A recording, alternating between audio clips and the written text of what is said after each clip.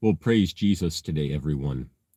I had a message on my heart when I woke up early this morning, and that message was one word, which is poison, and then it was Bible lovers, Jesus haters. We will be poisoned even by the Christian Bible if we put ourselves before a pastor or before a man who hates Jesus Christ but loves the Bible. The Pharisees were these sorts of people.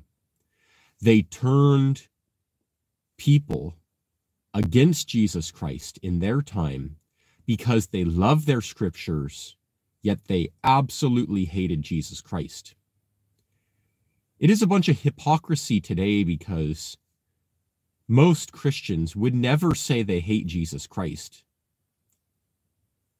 But if they were in the times of Jesus, they would side with the Pharisees.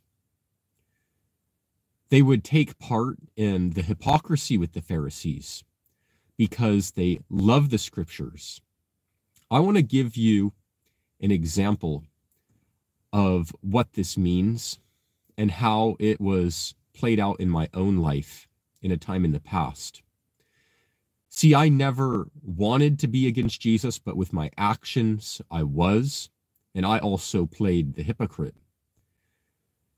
One time in high school, I had this youth pastor who came to my church. He was hired to be the youth pastor, and he was a godly man. He cared to lead people in the Lord.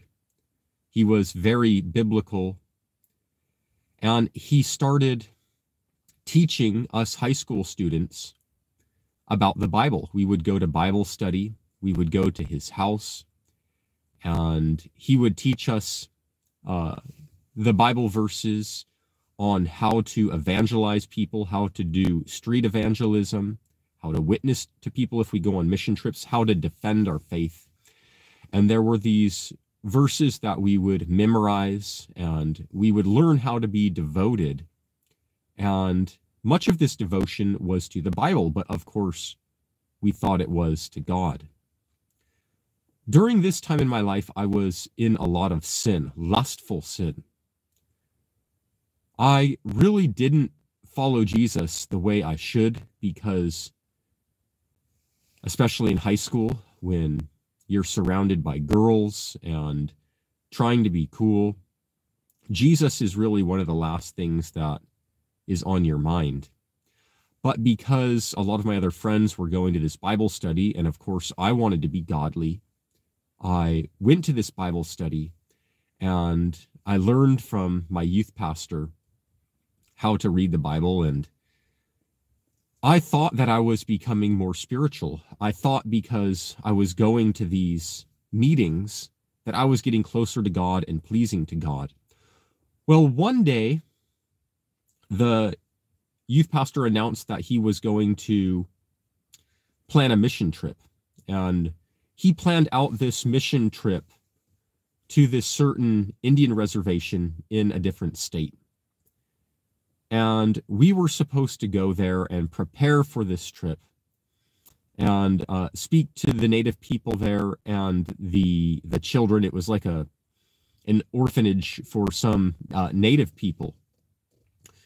And so we prepared for this mission trip, and it was probably a day's journey to get there or farther by car. So not terribly far, but for a high school student like myself, it was one of my first bigger mission trips that I went on. To tell you the truth, this whole mission trip, I was in sin. I was lustful of other girls that were on the trip. My heart was in all the wrong places. I was trying to impress my guy friends. I was trying to impress girls on the trip. I was doing things that were very ungodly. But when my mentors would come around, we would just do Bible study. We would say a prayer, and we looked like the good Christian kids. When we got to this mission trip, one of our tasks was to do some landscaping. And we were to rent what's called a ditch witch to put in a certain irrigation line that went from the orphanage to this other location, so that we could bring water to this certain location. And there had been groups before us that had already put a certain amount of plumbing in the ground, but it wasn't completely finished. So we rented this ditch witch, which was a kind of machine that you would walk behind, and it had this turning kind of saw that would cut into the dirt, and it would cut into the dirt about 18 to 24 inches deep, and you would push it. Now, the ground where we went on this Indian reservation was extremely hard. You could not easily anyways dig it by hand. So that's why we rented this ditch witch. But we were supposed to check to see with either the building department or the people that were living there if there was any other underground cables or if there was any underground pipes. But we didn't check. And as kind of a leader in part of this trip, I advised everyone that it would be okay, and that if I was running this machine, that I would just be extra careful. So we were supposed to run this by probably like around 100 to 200 feet from one location to the next location. And as we started pushing this machine, it was fine until we got about halfway in between one structure and the other structure, and we hit a water line. That water line that we hit got twisted up in our machine.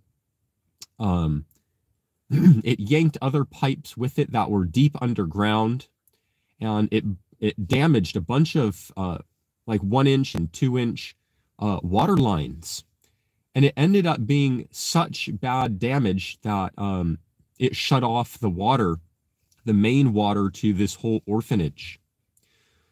Well, that wasn't enough for us to stop. It's not like I consulted the Lord. We didn't pray and say, Lord, guide us on what to do. All I thought, and all the leadership of our mission trip thought, well, let's keep on going and we'll just be careful.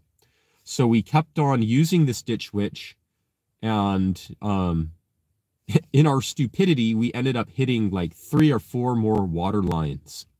We totally destroyed the water system that they had. The water was totally shut off to the main orphanage. The kids couldn't take showers. It was an absolute disaster. Long story short, this was a mission trip sent from hell. We basically destroyed all of the progress that the people did before us, the missionaries did before us, to get these people water, and all of these underground lines we broke. They had already landscaped. We broke their landscaping. It was an absolute nightmare. I remember on the trip just sort of mocking other Christians because of how they sounded. It was very shameful what we did on that trip. And when we returned from that trip back home to our church, we were to report what we did on that mission trip. And we were able, I remember in church, even our youth pastor being ashamed to report because it was an absolute failure. If we were to tell the truth in church, we would look like such evil people, because what we did was evil. Our hearts were evil. My heart was evil. But we tried to make it sound the best we could in church. We went on this mission trip. We helped these orphans. We played with them. We had pictures of ourselves, with the kids at the orphanage, and we were able to show the church. So in church on Sunday morning, we were able to make it look pretty half decent. But I knew in my heart that I was in sin. I knew that we were in sin as a group, and God did not bless the mission trip. It was truly a mission trip from hell. That is a scenario of a group of people that loved the Bible. We loved Bible study. We loved the idea of evangelism. We loved the idea of knowing how to defend the Bible, knowing how to speak to people on the streets. We loved the idea of going on a mission trip, but we truly hated Jesus Christ. Now, did we think that we hated Jesus Christ? No. We thought that we were doing a mission trip for God. We thought that we were reading the Bible for the Lord. We thought that we were doing fellowship for Jesus Christ. All of these things we thought we were doing for God, but it was all in vain. In reality, we were serving ourselves. We were serving our own pleasure. We were lying to the congregation, to the church, and we were living hypocrites. We were godless. And God absolutely despised that trip that we went on. He despised us because we were sinners. Even though we were Christians and the whole church would say we were all, saved by grace and that we were good people going on this mission trip, it was truly from hell. This scenario, guys, is not an isolated incident to me when I was 16 or 17 in high school. This happens all the time. Christians are in deep, deep sin. And if we don't repent of sin, if we don't purify our own hearts, then we will also be Christians that are Bible lovers and Jesus haters. We are enemies of God if we are sinning. You can't just say, God looks over my sin. He's forgiven me, if you haven't truly repented. The first order to getting right with Jesus Christ is to confess that you are a sinner and to actually repent. Say, Lord, I can't do anything on my own. I'm a sinner. I have lust in my heart, hate in my heart. I have abused your words. I've taken your name in vain. I've put other gods before you. I've lived as a wretched man, and I desperately want to repent. I know that I can do nothing on my own. I know it means nothing how many Bible verses I've memorized. I know it means nothing how many mission trips I've went on and how many sermons I've went on, because I have this sin in my life, and I'm an enemy of you, O Lord, because you hate sin, and you will be against me, Lord, until I repent. You need to truly repent, as it says in the Bible, with mourning and with ashes, with sackcloth and ashes, until we display that we truly are sad for our sins and that we really have a heart that wants to repent. The Lord will be against us. He will not bless the work of our hands. The Bible itself will be as poison to us. I was poisoned by the Bible for many years because I believed I was righteous because I knew the Bible. I believed that I could evangelize others because I knew the Bible. I believed that because I was in church and going on mission trips, that I was a better person. And I felt in my heart when I went home that I had done God good because I was speaking the things of the Bible, but I was poisoned by the Bible. My heart was poisoned with sin. If we want to be in right standing with the Lord, we have to repent of Bible hypocrisy. We have to repent of Christian hypocrisy, church hypocrisy. We have to look into our own hearts and say, is there sin in my life? Am I doing things that are godless? We have to truly repent of the evil that is in us. And then once we truly repent, the Lord can wash us clean. We can be baptized in water, and then we can be baptized in the Holy Spirit. We can speak with our new tongues, not just in some tongue that is audible to men, but a tongue that truly comes from the Holy Spirit, that allows us to understand prophecies, to understand visions and have visions and dreams from the Lord, to understand the scriptures, to have wisdom that comes from God, to be able to enlighten others because the Holy Spirit is now lighting up our entire life. A tongue that is not of the old flesh, but of the regeneration, that Jesus has made us when we come into the new covenant. So I share this testimony about myself when I was in church and on this mission trip, because I don't want my fellow brothers and sisters to fall into the same hypocrisy and Bible poisoning and Bible teaching that ended in lies that I also fell into for many, many years. I could have died in my sins, except the Lord got my attention and pulled me out of church. He pulled me out of hypocrisy so that I could live for him with all of my heart. And I share this message so that you also may hear the truth of the gospel and genuinely come into a relationship with Jesus Christ. So if you are someone out there that knows that you're in sin, because all of us have been in sin, all of us were sinners.